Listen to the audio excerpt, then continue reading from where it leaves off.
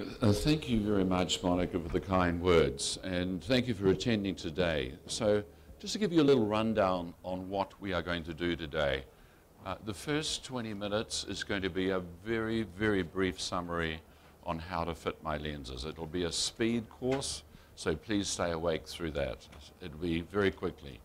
And from there, we will actually move to 2 patients where we have time to do one eye on both those patients, and we'll just show live fittings and ask you to judge the fit, just to show you a couple of designs that will be used on the cornea. So if we can start, we probably need you to sit down in the front there.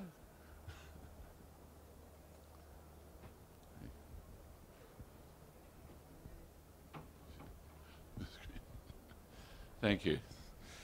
So you have to ask the question, why is Rose-K used so universally through the world? It's now sold in 90 countries, and it's by far the most widely used brand in the world today. So how's that come about? It was never in my wildest dreams that that would ever happen. When I started fitting keratoconus back in the 70s, you required high skill of skill. You had a very low success rate. You often used 3 or 4 lenses to get the final lens. Very time consuming for the patient, for the laboratory, and for the practitioner. And typically ended up with experts. Most practitioners didn't want to bother to fit keratoconus at all.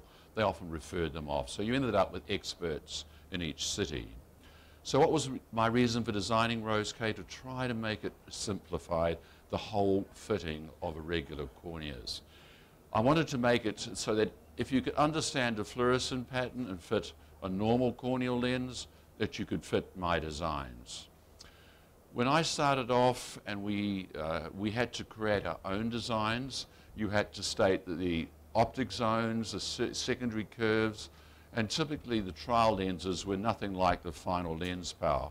Often in keratoconus, -20 is not uncommon. And your trial lenses were then -3, so you had these huge over-refraction. So I decided to actually, in my designs, to set these parameters so that you didn't have any option. You couldn't state the back optic zone. You couldn't change the secondary curves. And I came up with a five-step fitting system, which if you followed, gave you a very high success rate. So can one design fit all types of irregular cornea? Unfortunately not. And from my first design in 1990, which was specifically for oval cones, I have then progressed to other designs. Although it's called post-graft, it is suitable for any post-surgical condition like LASIK or any other type of condition. And then these other designs have progressed through the years. The nipple cone is only about 5% to 10% of cones that you'll see. And then the larger semiscleral or corneal scleral lens in 2013. And more recently, I have a soft lens for keratoconus. It's only useful for early and moderate cones, but we will be doing one patient today with a soft lens. So for those that understand my designs, you've got a range of designs that now will cover just about any irregular cornea condition that you will come across. If you follow, there is a very, very extensive fitting guides to follow, and you don't have to think about the design. As the disease gets worse, the designs change to actually incorporate what is happening on the cornea. So you don't have to think about optic zones or changing secondary curves. Typically, there's been many studies done on my designs, and once you're familiar with the designs, you should expect an 80% plus success rate with your first ordered lens. So it's very high. So when you're ordering my designs, what do you order? You have to state the type of design that you want. Obviously, the base curve is very important. The edge to the valley, which I'll cover in a moment, the diameter and the power. So there's 5 things that you need to state. I just want to take one moment to talk about topographies. I get set maps from around the world like this. And the first question I ask is, what scale did you set your topographer to? And they'll often look at me and say, well, what do you mean? Because a lot of people don't understand that the scale set on the topographer is very, very important. The map on the left here and this map are exactly the same map. The only difference is the scale the topographer has used. In this one here, anything steeper than 6.75 is represented in that one colour. But here, we've got a much higher steep position, so we get a much better differentiation of the colours. So how do we get that? We use the normalised scale. The standard scale may not be the best scale for what you're trying to understand the shape of that cornea. Normalised scale is the best scale to give you the best picture of what the profile of the cornea is. So a standard or absolute scale will be set by the topographer and may not be applicable to the cornea that you're looking at. Whereas if you set it to the normalised scale, it will only include the ranges of curvatures that that eye has. So it's specific to that eye, and it is much better at determining the corneal shape. So how does that change the images? That's absolute, and then I set the scale to normalised, and you can see the difference in the patterns. Absolute, normalised. So please set your topographers to the normalised scale. You'll get a much better idea of the shape of the cornea. The other option is tangential versus axial. Tangential talks about the shape of the cornea. Axial talks about the power at any point on the cornea. I prefer this one. I find it gives me the most accurate picture of what happens when I put a contact lens on the eye. So I prefer to use tangential. And you can see here the difference. Tangential, the same map with the axial, and you can see what happens. What happens with axial maps is they tend to exaggerate the decentration of the cone and the size of the cone. They make the cone look bigger than it actually is. So my preference on topography is to have normalized, tangential, curvature, and monocular. Always view the maps monocularly. That will give you the best scale for that map. If you do it binocularly and the two eyes are very different, your scale might be much, much bigger. So we need to begin with my designs. You identify the condition that you are fitting, you choose the appropriate Rose-K design, and then you follow the 5-step fitting system. So the 5 steps I recommend for my rigid lens designs, you always start, and this is the order that you approach the fitting in. You start with the central fit, you then move to assessing the peripheral fit, you then look at the size of the lens, how it locates, and how it moves. So that's what we're going to take you through now, very quickly. So let's look at the central fit, and this is a corneal lens, a Rose-K 2 corneal lens on a normal oval cone. So what we're trying to achieve is what we call light feather touch, as you see here in the right video. This shows a little bit too much touch, this shows no touch. So you're going to vary your base curve until you achieve that pattern centrally. Very light feather touch. When I talk about touch or feather touch, the lens is actually not touching the cornea. You just don't have enough depth of fluorescence to get fluorescence. So topographers understand that. And if you look at simulated fluorescent patterns, which some topographers produce, when you have feather touch, you still have about 20 to 30 microns of a tear layer at that point. So we're not actually touching the cornea. What about peripheral fit? So once we got the central fit right, we move to the peripheral fit. What we're trying to do is to end up with a fluorescent band 0.6 to 0.8 millimeters wide. You judge it in keratoconus in the horizontal meridian, because that's where the edge lift is going to probably be the tightest, and the lens must be centralized with the patient looking straight ahead. So this is an ideal edge lift. That's what we're trying to achieve. So how are we going to change that? I'll show you in a moment the scale that will change that for you. So if you put your trial lens on, and this is what you see, this has a too much edge lift. You want to shut it down. Here we have no edge lift, That will cause those tears never to be exchanged, and therefore it will reduce your wearing time. With an excessive edge lift, the lens becomes uncomfortable and it moves around quite a lot. I came up with a scale which I use in the keratoconic design from -1.3 to +3. So basically to the right, you're increasing the lift. From here down, you're decreasing the lift. So if you put the trial lens on the eye and it has too much lift, you're going to use one of these values down here. That might sound all very complicated, so I decided to choose 3 standard lifts.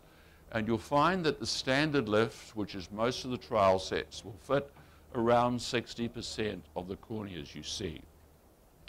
You'll need to go to the increased lift in about 20% and need to go to the decreased lift in about 15%. So typically those that start to use Rose-K tend to choose the 3 standard lifts for a start, and then when you get confident, you can fine-tune the edge lift anywhere up and down on that scale in 0.1 steps. And Monica, do you use the scale a lot? Oh yes, we usually refer to as increase 1, increase 2, decrease 1, decrease 2. You do too. Rather than the numbers we use. So this can change exactly how you can very precisely fit that peripheral cornea. What about the diameter? Each design has a standard diameter, but you have a big range of diameters within the design. For example, if we take the keratoconus lens, the most used diameter in the world is 8.7, but you have a very large range for small eyes and for very large eyes. So what are we trying to achieve? For the keratoconic design, we're trying to just hang it off the top lid so it locates centrally over the pupil. This is too big and this is too small. What about location? Ideally, what we want to see with the corneal lens is the lens locating nicely over the pupil. However, very often with keratoconics, we see this, with the lens locating low. Why does that happen? Is because the apex is often descented down in keratoconus. The lens will want to always go to the highest point on the cornea. So whether the high point is in grafts, you'll find if there's a high point on the edge of the graft, the lens will tend to want to move towards that high point. So in keratoconus, it tends to want to sit down because the apex is down. How do you fix that? If it's riding low, you can increase the edge lift. This will help it ride higher. You can make it bigger. That will help it ride higher. Or you can make it flatter. If you flatten the base curve, that will also make the lens ride higher. Here's a very good video comparing those factors. Now, if you look at this video, this was the indicated trial lens from the fitting guide of 6.6 in a standard edge lift. Look how that lens constantly wants to drop down. I push it up and it drops down. It also has some bubbles within the optic area, which suggests that I might be a bit steep in my base curve. So the next lens I chose was 0.2 flatter, slightly bigger, and I went to an increased lift, +1. And you can see the difference in the edge lift here. This is quite closed, and this is getting more open. So what happened then? Immediately the lens sits up much better. We don't see it crashing down like we do here. We see it locating on the blink and sitting up very nicely. What about this scenario? Here's a lens that's sitting up very high, and we saw one of these at Monica's clinic yesterday where the edge lift was too high, causing the lens to locate very high. This lens is also flat. You can see it's impacting on the cornea. Here what I did, I didn't bother to change the base curve just to see what would happen if I changed the lift. I went to a 0.7 decreased and immediately the lens sits down. Very simple way to control the position of your lens. The other thing I mentioned on location was base curve. The base curve you choose can affect where the lens sits. These are all Rose K lenses, standard lift, which is 0, on the same eye. This is the flattest, this is the steepest, and these two are in between. What do you notice? The flattest lens rides the highest, the steepest lens rides the lowest. And the lenses in between both sit around about the same position. The other thing to notice is that although these are all 0 lifts or standard lifts, look how much the pattern at the edge varies. This is too open, this is closed, this looks good, or perhaps a little bit closed, and this looks extremely good in the edge lift. What's the moral of the story? Always get your base curve right before you judge your edge lifts. If you don't, you will not get you will not choose the correct edge lift value. What about lens movement? How does lens movement get affected? So you can see that lens moving. We want to ensure tear exchange. 1 to 2 millimeters is ideal. What controls it? Mainly the edge lift value. In these series of 3 videos, this is exactly what we want. All I've done is tighten up the edge lift. So this is tighter than this one, and this is getting very, very tight on the edge lift here. What happens when we tighten it? We don't get so much lid attachment. The lens is not moving quite so much. What happens when we tighten the edge lift further? Hardly any movement at all, and the lens doesn't contact with the lid the same. So your edge lift value controls your movement more than any other factor. Because we're going to be doing a XL fitting today and a soft lens fitting, I'm going to go directly and just tell you a little bit more about these designs. The XL design is a corneal scleral lens. What does that mean? It means that the lens actually rests on the cornea inside the limbus, whereas a scleral lens vaults the cornea and it sits completely on the conjunctiva. So that's the difference between a scleral lens and a corneal scleral lens. So here it's exactly the same process. You first start with the base curve. This is too steep, this is too flat. Exactly the same as you see with a corneal lens. This is ideal, and this is a graft. Where's the highest point? It's not here, it's along the edge of the graft. So just think about where you have to assess the base curve. If you have an OCT, you can check over your highest point on the cornea. This is a keratoconic patient, and you can see what I'm trying to aim for is 30 to 50 microns of clearance. So it's about 20 microns more than I want with a corneal lens. I talk about a feather touch in a corneal lens. In this lens, I'm now advocating the first lens that shows no touch. So that's a change in my philosophy, because when I say to people go for feather touch, some people think feather touch is about 4/10 flat. And so that caused me problems. So I'm now saying with XL design, use the first base curve that shows no touch, the flattest base curve that shows no touch. Here's a keratoconus patient, pretty ideal. I could have perhaps even go 0.1 steeper there. This one I fitted. I thought I'd done a reasonable job, but this is a few years back. I would not leave that amount of touch, and you can see after 10 hours, we're starting to get slight staining over the apex of the cornea. So in that case, all I did was went 0.1 steeper, and I had no staining at all. So as I mentioned to you, I've recently updated the XL fitting guide. It will be coming out shortly.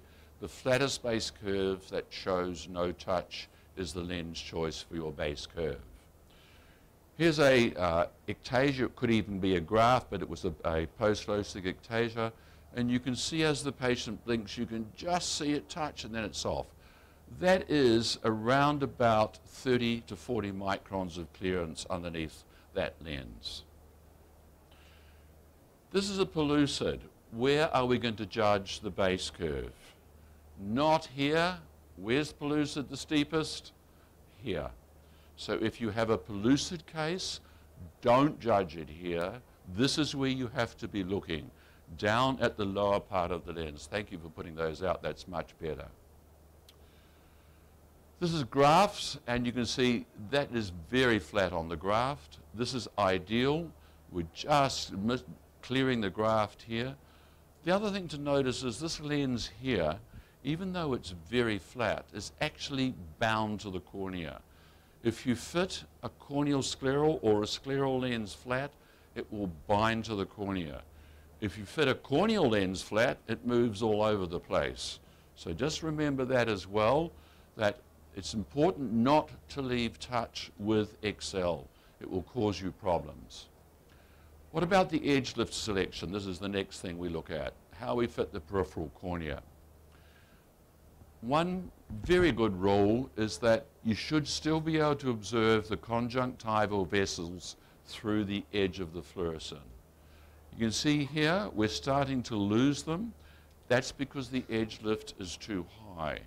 In that case, the lens would be uncomfortable for the patient, and we would need to shut the edge lift down to the standard decreased lift.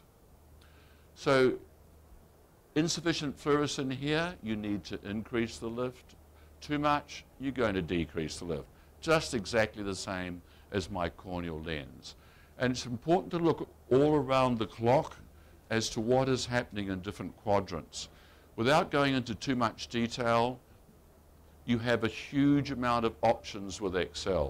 You can change the edge lift in any of the quadrants.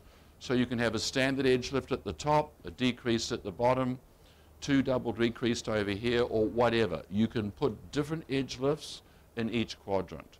So I just mentioned that very briefly. I'm not covering that really today. So this is a perfect looking fit. You can just see the vessels through. I'm very, very happy with that here, and that lens would move nicely. This is too tight here, and it's a little bit flat. And this one is too open, and you can see what happens when you leave the edge lift too open.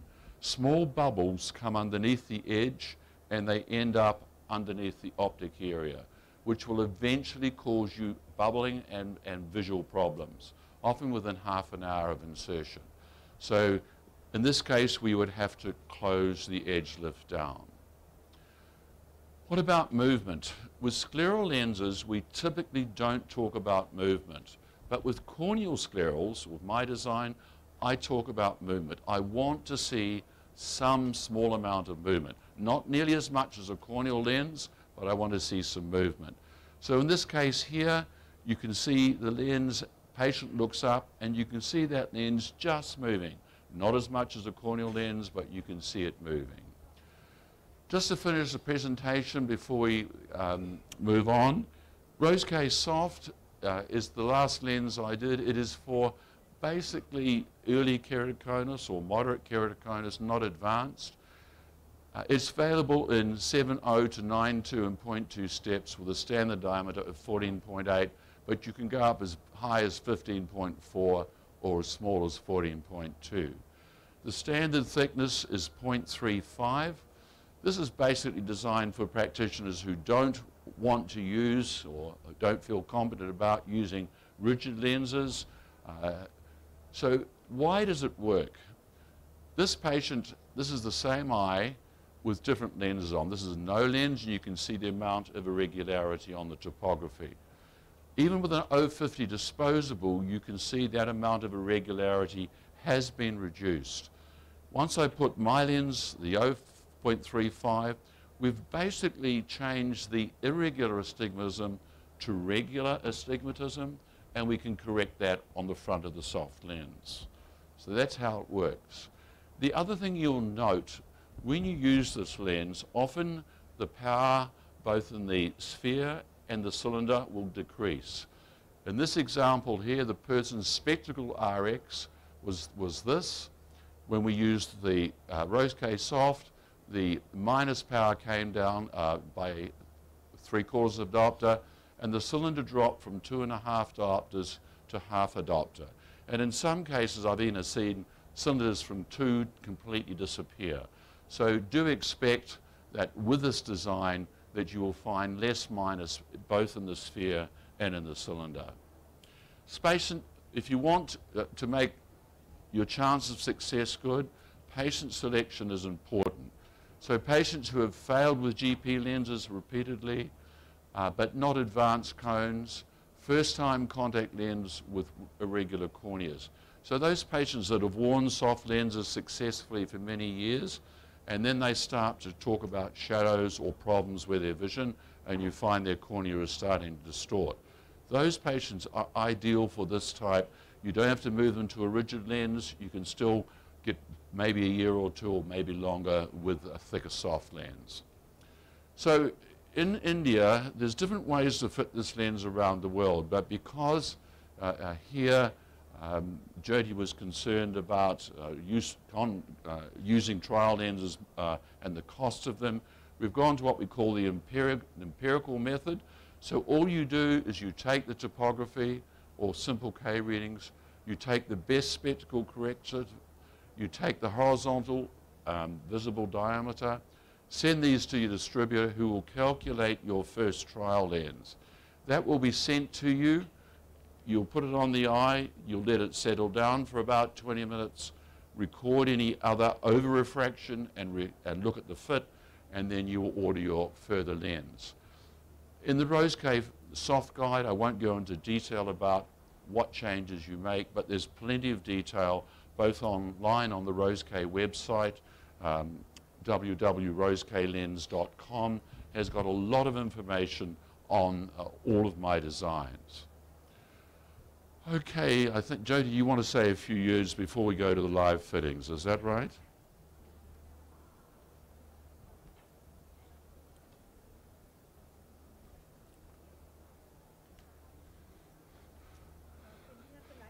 Do you have one of these?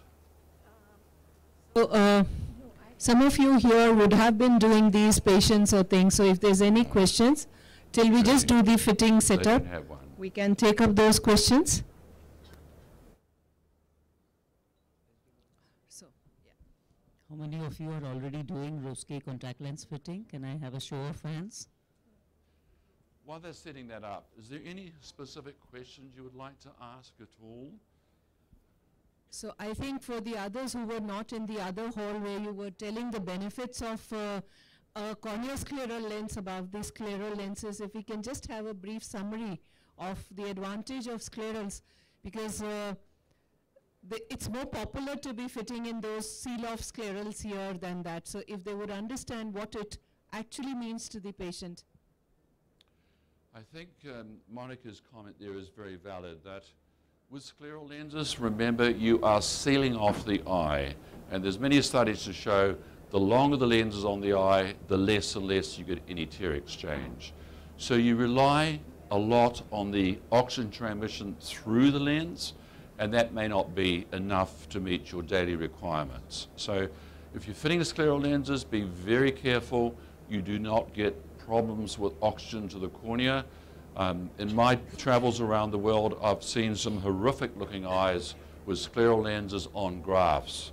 On corneal grafts, be very careful to monitor them very carefully if you're fitting a scleral lens. Okay, Jyoti, it's all yours.